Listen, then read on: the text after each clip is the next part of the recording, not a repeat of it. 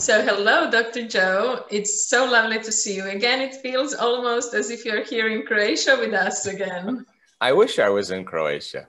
We wish as well. It's been almost 3 years since you last been here, but it's really wonderful to have you online. And thank you so much for being generous with your time. We know you're very busy, and for taking part in Planetopia's online conversations with our authors. So not only in the past 3 years, but especially in the last year, a lot has changed globally, and people are just searching for inspiration, for encouragement, for some sort of meaning for all that's happening, and especially tools and methods that can help them help us, not them help us.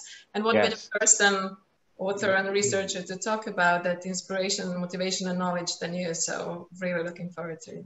Oh, thank you so much, Vlasta. So I'd like to perhaps start this conversation with a question: if there is a lesson or maybe lessons that you have learned during this year, personally in your work, in your community. Yes, well, I think, right before the global pandemic, our community, and what I'm so proud of, the students in our community, is that we're doers. Everybody is engaged in changing their inner world to see what type of effects are produced in their outer world. And we've had such incredible research to show that you can change your gene expression, you can lengthen your life, you could change your way your brain works, the way your heart works, you can change the energy around your body. We've measured so many things, strengthen your immune system.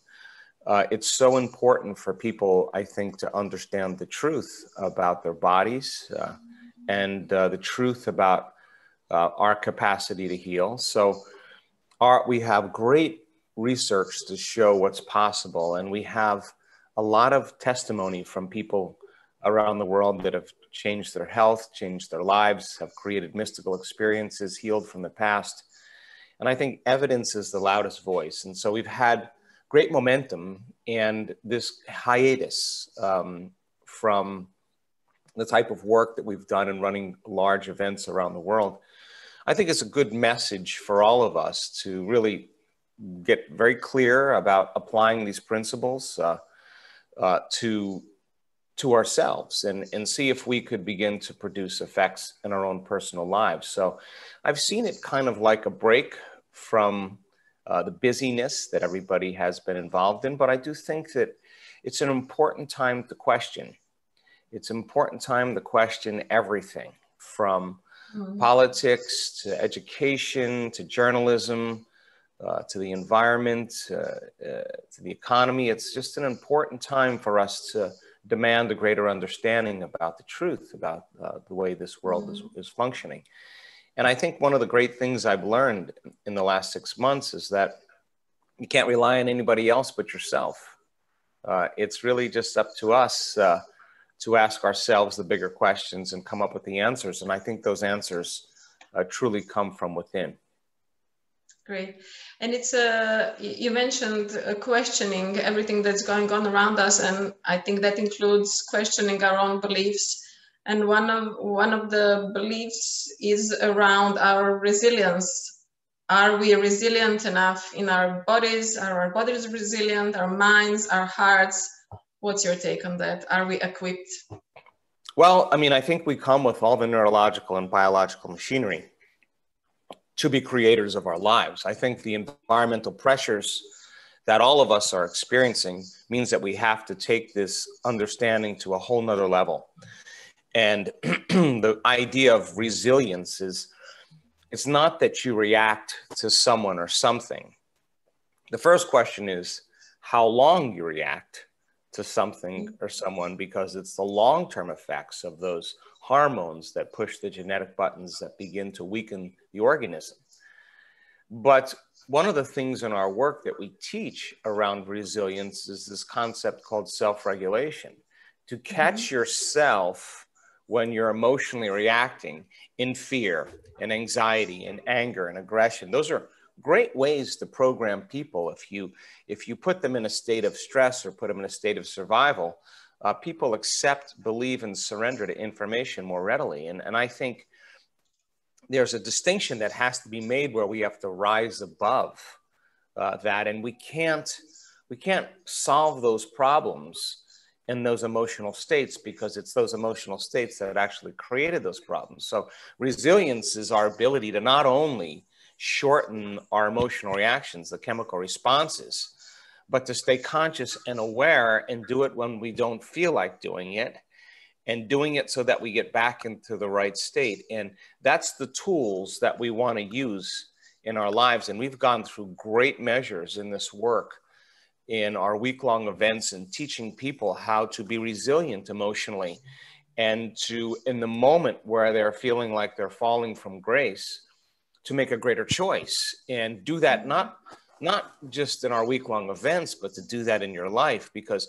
resilience is your body's ability to recover after it has been weakened in some way. And if you keep weakening it with your responses to your environment, well, it makes sense you become more of a victim to your environment. And the more reactionary you are to the conditions in your world, the more susceptible you are to things in your environment, from a macroscopic scale to a microscopic scale. And when people start to understand that fear weakens their immune system, that aggression and anger and hostility weakens their immune system, I think people, when they start understanding it, wow, I have to go about this in a different way. I think people are starting to wake up around the world, and I think they're demanding to understand the truth, and they want the truth.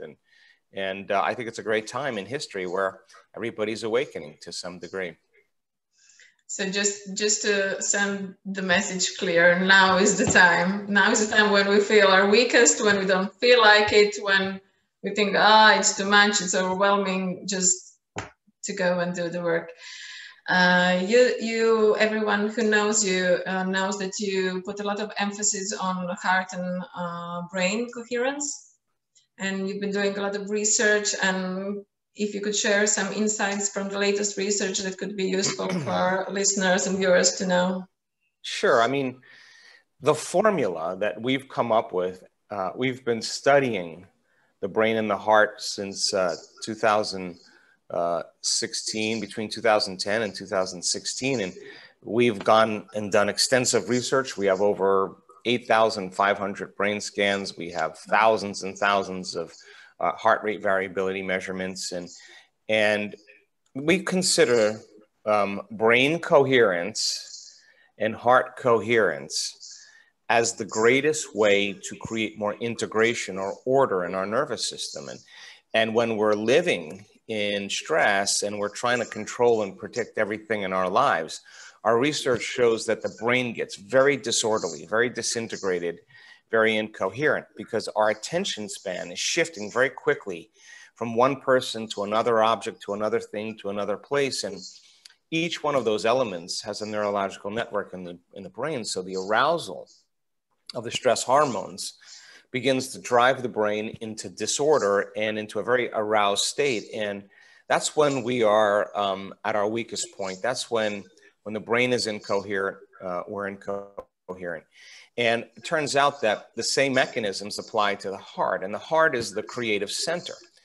And it's our center of creation, of wholeness and oneness. It's the union of polarities. And our research shows that the emotions of impatience and frustration and hostility and resentment cause the heart to beat in a very disorderly fashion. And energy literally leaves the heart. So we also know that when we can actually trade those emotions for elevated emotions, even though our environment isn't telling us that anything great is happening out there, if we can self-regulate and create those elevated emotions, you can develop a skill. And that skill begins to create more balance in the heart.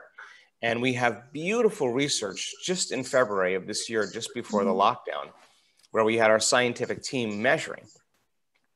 And we have these great scans showing that when a person is truly in their heart, that the pulse of the heart, the rhythm of the heart, when it's orderly, is sending a very powerful wave of energy into the brain, and it's causing the brain to get more creative. So there's a very strong interconnection between the brain and the heart. And when we feel those elevated emotions, we feel safe enough to begin to think about possibilities and create. So there's a strong correlation between the physiology of the heart and the physiology of the brain. By the same means, when the heart is beating orderly, it begins to emit a magnetic field that's up to 3 meters wide. So we now know that there's information that we're emitting into the field, because that energy is frequency, and frequency carries information. And so if you have a coherent brain, and our formula of brain coherence, when you're living in stress, you're narrowing your focus, you're over-focusing on your problems, on everything in your life. And that kind of narrow focus weakens the brain function. So we've learned that by doing the opposite and teaching people how to not focus on anything material, but open their awareness and focus on nothing, that those different compartments of the brain that were once divided begin to synchronize. And what syncs in the brain links in the brain. So when you combine a clear intention, which is a brain function, with an elevated emotion, which is a heart function, you tend to have a Wi-Fi signal. You're hooked up to information from the field, and teaching people how to regulate their brain waves. We have great research to show that our student body can do that really well. They know the terrain on how to move through those levels, and they can get beyond their analytical mind. So to create something new in your future, you have to think about, with your brain, a new possibility. And it's not just enough to have that intention, because without the fuel of an elevated emotion, we're not creating anything. So most people are waiting for their life to change so they can feel joy or love or gratitude. But that's kind of cause and effect. We're teaching people to cause and effect. So when the heart is coherent and it's emitting a frequency and energy, then that frequency could carry information. And now you can lay the thought or the intention on that energy. And now you're broadcasting a new signature into the field. You're changing your energy. And it's that kind of coherence that's sending a very clear signal into the field. So when we're creating from the field instead of from matter, we don't have to go anywhere to get what we want. We're a magnet. Our heart tends to draw the experiences to us. So if you're going to believe in a future that you're imagining with all of your heart, you better learn how to open it and keep it activated. And if you are going to get clear on that vision of your future, if your brain is incoherent, you have no attention to put it on that future. And where you place your attention is where you place your energy. But in a week-long event, we see the majority of our student body, the brain scans that we measure, in a very short amount of time, by the second or third day, they've understood the formula and they're able to practice it. And now they understand what they're doing and why they're doing it. And that makes the how a lot easier. Is there an order?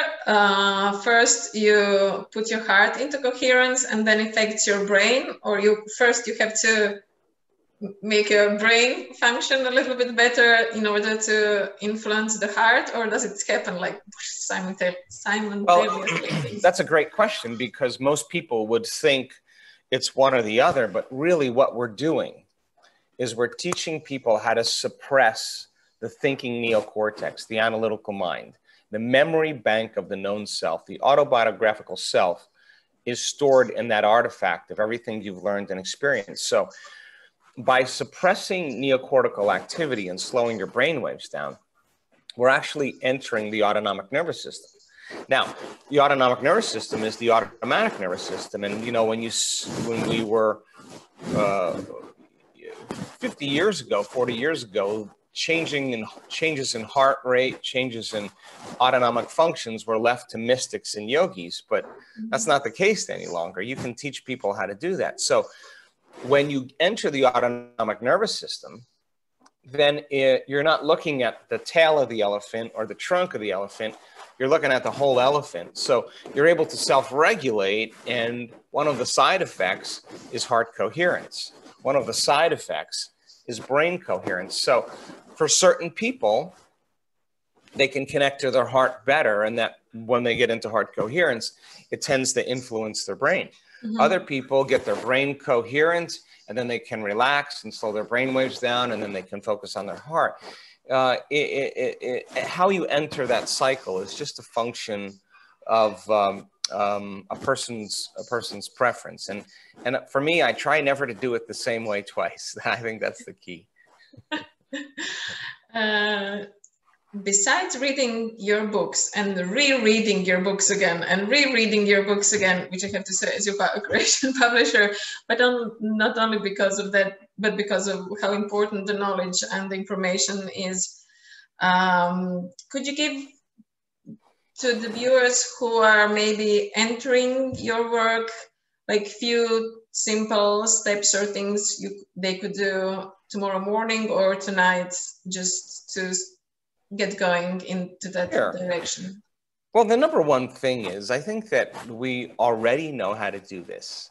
This isn't something that is so outside of our reach. I think everybody has created something great in their life. Everybody has done something where they've pushed themselves outside of their comfort zone and realized the dream, realized a reality. It's something has manifested for them. So we have the experience of what that takes.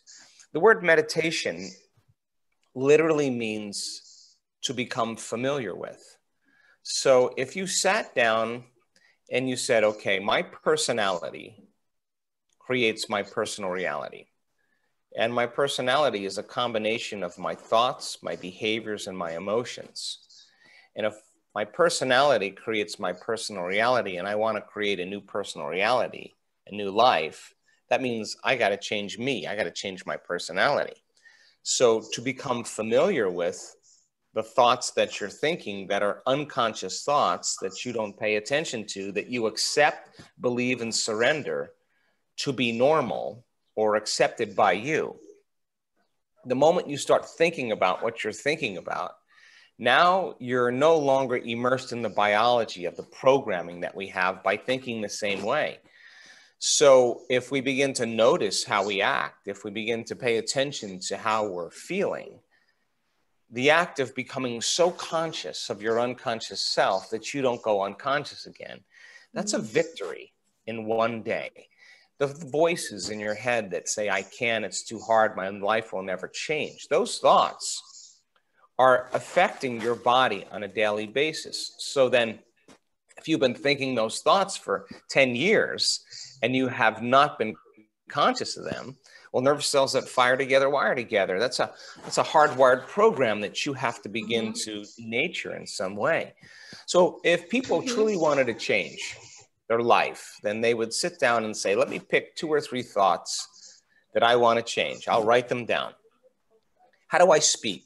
How do I act in my day? Let me look at myself. Do I complain?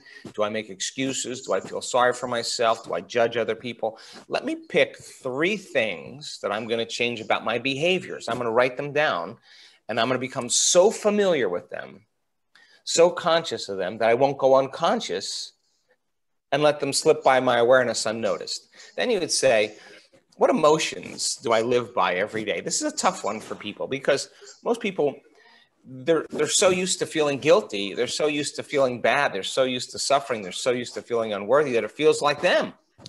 Now, the moment you start making the choice to change that, now all of a sudden, you got to stay conscious. So if you said, I'm not going to suffer, I'm not going to feel bad, and this is not about positive thinking.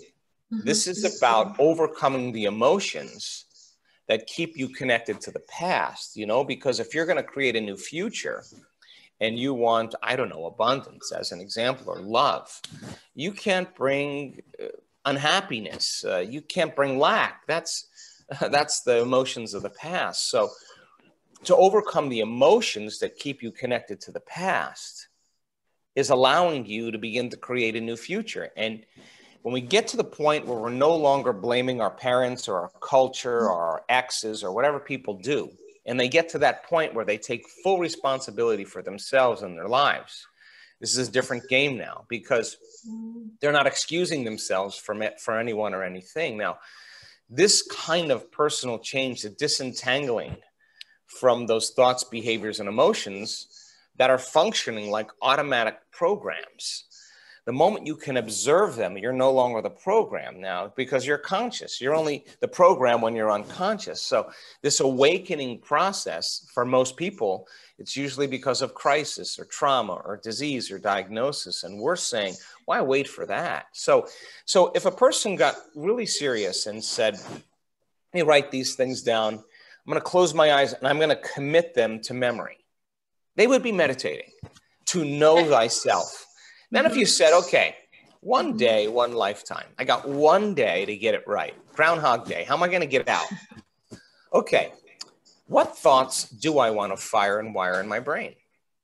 And if you said, I'm going to put my attention and my intention on a new thought, and you began to focus your attention, and with intention, firm intention, you began to decide what thoughts you do want to think in your brain. If you keep firing and wiring those thoughts, you're going to install the hardware. And if you do it enough times by repetition, and they fire and wire together, now the hardware becomes a software program, and now you hear a new voice in your head that says, Vlasta, you can. That there's more possibilities than you're aware of. Come on, you can do this. There's no mystery there. You install those circuits. And then if you said, okay, how am I going to act today?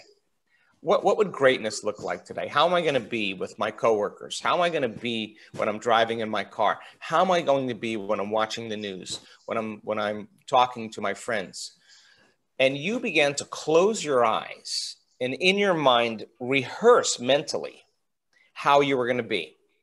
There comes a moment, this is neuroscience now, where you're so present and so focused that the brain does not know the difference between the real life experience and what you're imagining in your mind. So the brain is typically a record of the past, an artifact of everything you've learned and experienced to this moment. But now, as you're rehearsing a new way of being, experience enriches the brain, but you're not having the real life experience, you're imagining the experience. So now, the brain is no longer a record of the past. Now it's becoming a map to the future because you're installing new circuitry. Now, if you keep doing it, you're priming your brain with new hardware. Repetition causes it to create a software program. And the next thing you know, you start acting like a happy person. Well, there's no mystery there. It's what people do all the time when they're musicians, when they're athletes, when they're dancers, when they're actors. They're rehearsing in their mind. And it's that act of rehearsal that begins to fire and wire those circuits. So that becomes the platform. And if you keep doing it, it'll begin to become familiar to you. And people will say, why are you so happy? And you'll say, God, I don't know, I just feel happy. And then here's the key. Can you teach your body emotionally what the future will feel like before it happens? Now, most people will say, well, I can't do that. Once I heal, then I'll be grateful. But the body is so objective that it does not know the difference between a real life experience that's creating an emotion and the emotion that you're creating by thought alone. So the body doesn't know the difference. So when you start feeling the emotions of gratitude and falling in love with the future and inspiration and joy, your body is believing it's in that future reality in the present moment.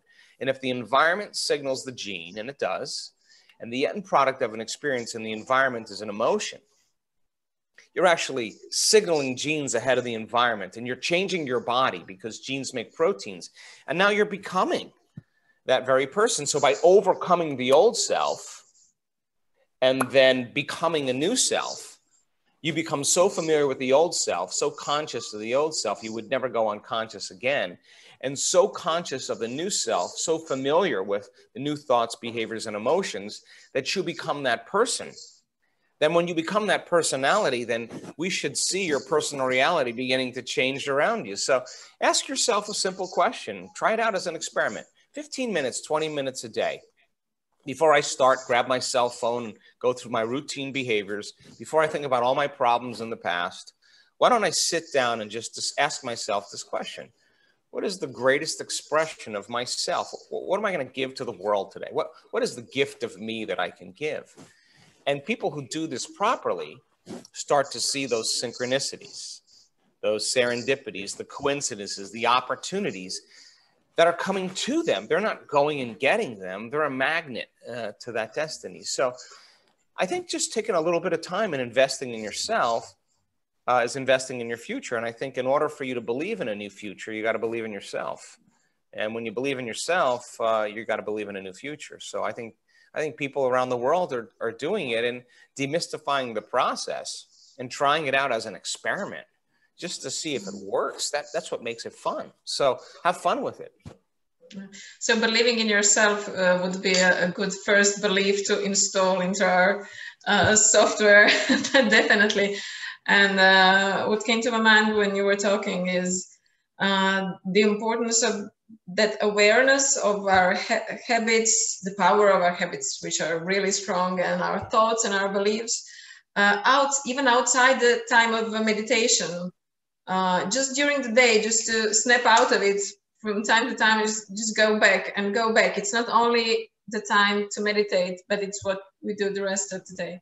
No, this is an important point, because you can't get all heart-centered in your meditation and then get on the freeway and start cutting people off or getting to work and start judging your coworkers. You went back to the old personality. We're doing the meditation at the beginning of our day to remind ourselves to stay conscious. So conscious that you don't go unconscious in your day. That means then, if you start noticing that you're feeling some emotions, if you start thinking in familiar ways, that you catch yourself, take a moment and recalibrate. That's a victory. And those victories add up, because if the alternative is you go unconscious and then it's 6 o'clock in the evening and you reacted to somebody at 11 o'clock in the morning, what happened between 11 and 6? You were back into a series of programs. And so the discomfort that comes along with personal change and transformation, I want people to understand, is a very healthy thing, because the comfort of the known, the guilt, the suffering, the pain, the familiar tracks in our brain that say you can't, it's too hard, you'll never change, how people speak. When you get so clear that will never cross your mind again or never get you back to that familiar state. The alternative is when you leave the familiar, you're leaving the known. And when you leave the known, you're in the unknown, and you can't predict it. It's uncomfortable. And so most people, when they feel that discomfort, they go back to the same person again because it feels familiar. I want people to understand in their meditations, when they feel that discomfort, that they're actually doing their meditations right. That's a good point. Yeah. Mm-hmm. Is there? I guess you get this question asked a lot, but is there a meditation you would recommend for health and strengthening our immunity, because it is the focus nowadays? Well, I will tell you what we know. Okay. And I can't tell you everything, because we're working with some universities right now in the United States, some prestigious universities that are studying our work. And I can tell you that you have all the ingredients inside your body to strengthen your immune system. That fear weakens the immune system. Pain weakens the immune system. Hostility and anger weakens the immune system. We took a group of people and we measured their cortisol levels, which is a stress hormone. And then we measured another chemical called immunoglobulin A, or IgA. It's your body's natural flu shot. It's your body's defense against viruses and bacteria. It's actually better than any flu shot. And we make that naturally in our body. But when people live in stress and they're responding and reacting to everything in their outer world, the mobilization of all that energy for that danger, that threat that they're perceiving, the long-term effects robs our inner world for growth and repair. So as our stress hormones go up, our immune system goes down. Well, this just makes total sense. Well, how are you going to make your immune system stronger without relying on some exogenous substance, some pill, some whatever? Well, it turns out that we took these people, 117 people. We measured their cortisol levels, we measured their IgA levels. And then in 4 days, we asked them 3 times a day to trade those limited emotions, those stress emotions, for elevated emotions. Gratitude, appreciation, care, love, kindness, and just open their hearts for about 10 to 15 minutes, 2 or 3 times a day. At the end of 4 days, their immune system, that IgA was up to 50% on the average for every person. Now, if a pharmaceutical company could make your IgA levels go up by 50%, you would see it on every commercial during the news. And yet our body has this innate pharmacy that begins to strengthen our immune system. So then what is... Can you again say how many times a day should we do it? It's like, it sounds like 10 minutes per day to feel gratitude. It's not that much of an effort. It shouldn't be for such a wonderful effect.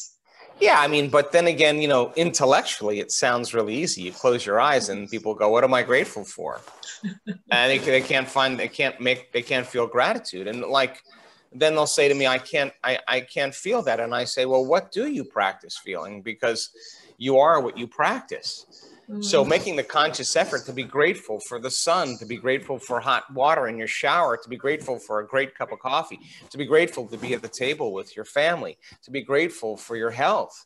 These are all things that actually strengthen the living organism. And so, but if you're waiting for your environment to change so you can feel gratitude, you're hypnotized and conditioned into something changing out there before you could feel it. And think about gratitude. It's such an interesting emotion. When you receive something, or you're receiving something that's favorable, if something's happening to you that you like, or something just happened to you that you really enjoyed, you feel this emotion called gratitude. So the emotional signature of gratitude means something just favorable happened to you. So if you start feeling gratitude every single day, your body, as the unconscious mind, is so objective that it's in the perfect state of receiving. The energy of gratitude is the energy of receiving. So then when you're living in a state of gratitude, the door is open energetically for you to begin to receive. And we see people who move into these states that all of a sudden their body, not only do their IgA levels go up, but there goes their cancer, there goes their diabetes, there goes their rheumatoid arthritis, there goes their MS, there goes their Parkinson's. The body's in a different state. It's believing that the healing's happening to them, and they're in the state of gratitude, and they can accept, they can believe, they can surrender to thoughts that are equal to that emotional state. And that's exactly what it takes to program the autonomic nervous system to a different outcome. And it takes some effort. It takes some conscious decision to do it every day. And I liked what you said about focusing on success. It's not focusing on failure. Oh, I've done it again. I've come back to my old self. No, it's focus on, but I came back to my new self again. That's exactly correct. Counting the victories, not counting the failures, because failures, or whatever we are going to call them, are going to happen. It's something to expect. It's not like, oh, then I don't want to do the work. The brain learns by mistakes, and the brain learns by surprises. And how many times do we have to forget before we finally say, I'm never going to forget again? This is when you remember, you're conscious. When you forget, you go unconscious. So for me, in my day, I'm like, I got to remember, I got to stay awake, I got to stay conscious, I got to stay present, I got to stay aware. And this means then, if you're going to stay conscious, it's going to take more energy for you to do that. Because you can't have awareness without energy. You can't have consciousness without energy. So the moment your energy drops, it's very easy to go back and forget again. But when people do their meditations and they say, oh my God, I wanted to get up, you know, and I wanted to quit. Well, when your body's been programmed to get up and go, and you notice that it wants to get up and go, and you go, oh, whoa, whoa, whoa, whoa. I'm the boss here. I said we're going to do this meditation, and you realize your body's on a program. And it's uncomfortable, and it wants to check its emails, and it wants to check its texts, and wants to call somebody and get busy. And you bring it back to the present moment. You're executing a will that's greater than the program, and you should celebrate that as a victory. That's a victory. You overcame You told the body, no, you're not the mind today. I'm the mind. And then you notice you start feeling discouraged and impatient and angry. You're sitting there with your eyes closed, and you notice that your body's getting agitated, and you settle it back down into the present moment, and you go a little further. That's a victory too. And as you overcome, and as you overcome, you're going to become somebody else, because you're telling the body it's no longer the mind, that you're the mind, and you are training the animal. And if you keep doing this enough times, just like training a dog, it will sit, it will stay, it will behave, and it will be present. And the moment that happens, the body liberates energy. There's a release of energy, particle to wave, matter to energy. You are freeing yourself from those emotions of the familiar past or the predictable future that are the known, and you're settling into the present moment, which is the unknown, and you're comfortable in the unknown. Now you can create. And where you place your attention is where you place your energy. And if you can be truly present, you got a lot of energy. So you're building your own field. Now you have energy to heal. Now you have energy to create a new life. There's energy there because you had to overcome some aspect of the limited self in order to create something new. And people need to be educated on that. That's why in our week-long events, I make our meditations sometimes go longer than people like. Why? Because I want to stretch them. I want to stretch them way outside their comfort zone. So when they go home and they do their meditation and it's 45 minutes, they're going to be like, that was nothing. I could be present. And then they're practicing being present. So when they're in their waking day, they're more conscious. And that's exactly what it takes to change. So when you said that we are building our energy field and our energy becomes stronger and we have enough energy to create, is it our energy or is it combination that we are connecting with the energy of the field and it's the chemistry that happens between? Well, that's a great question. When you live in survival and you live in stress, the stress hormones heighten the senses, and we draw from this invisible field of energy surrounding our body, and we turn it into chemistry. So our life force, our life field shrinks. Now, short term, no problem. The body can rest and repair, and we can build our own field. But if you keep doing that, and the stronger the emotion you feel to some person or some problem in your life, the more you pay attention to it. So where you place your attention is where you place your energy. So you're giving your power away to that person or that problem. So a person sitting in their meditation and the emotions are coming up and they're lowering the volume of that emotion.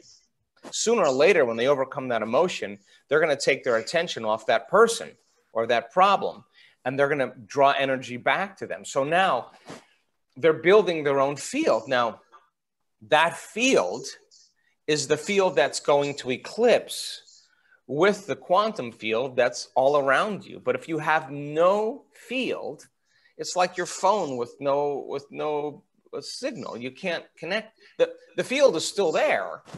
The Wi-Fi signal is still there, but you don't have a signal to connect to. So teaching people brain and heart coherence, the rhythmic state of resonance that's going on in the brain and heart now can entrain to coherence in the unified field. And it's the unified field that's causing order and synchrony in their nervous system. And now the resonance that can take place it's being entrained. And now they're getting information now, no longer through their senses.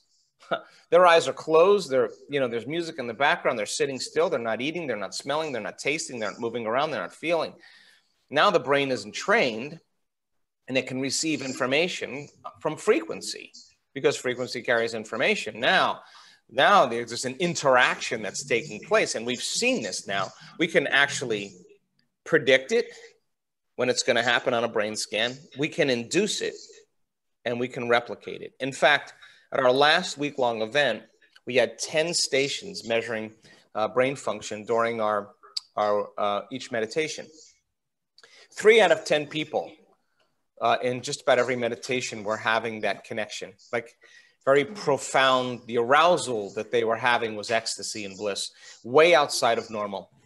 And so if 3 out of 10 people are having that, because they understand the formula, and there's 1,100 people in the room, well, there's at least 300 people in the room more that are having a similar experience. So it's that interaction of building your own field then that gives you the field to be able to connect. But the real question is, how much of our waking day do we put our attention on matter?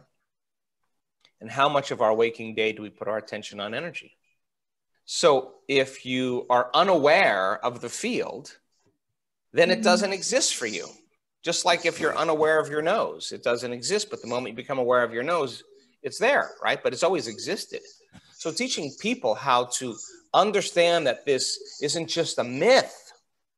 This energy is real. And when people start going after it with that kind of intention and they hook up to the field, the interaction of what happens in the brain is huge. The brain goes into this high state of gamma brainwave patterns, not a little gamma, and an enormous amount of gamma. And the person is having an arousal. And the arousal is not fear. The arousal is not anger. The arousal is not aggression. The arousal is not pain. The arousal is ecstasy. They're interacting with this intelligent love. They're interacting with more wholeness, more order. And it's not coming from out there. It's not coming from an ice cream sundae. It's not coming from a shopping spree. It's not coming from a drug. It's something that's coming from within them. And now all of a sudden, they're no longer as interested in what's going out there to create that feeling. They're looking inside. Wow, it's in me. Now changes the game, because now people know it's real. And the moment you have that experience and you know it's real, now you want more of it. It's a wonderful thing that if we open ourselves and start and become a receiver and connect with this energy field, the quantum field, the unifying field, it's the knowing that we are not alone and that we will be supported in this process. And I wanted to ask you just quickly, I think you get that asked a lot again, that can happen in any type of meditation you do. It's like blessing God, the energy centers often people use for health issues. Is there a meditation you would recommend, or does it happen in any meditation? Well, I think, like, for me personally, I go to extensive measures to do it as many ways as I can. I mean, we have small little meditations that create brain and heart coherence that will be instrumental for a lot of people, and they're not too long, and they can do those. Other people are fighting a more serious health condition, the blessing of the energy centers, and knowing how to put your attention in each one of those centers and the space around them. Those are all under the control of the autonomic nervous system, and you can enter these little circuit boards and begin to reprogram each one of those little mini brains and the hormones and glands that are associated with it. That's another way to do it.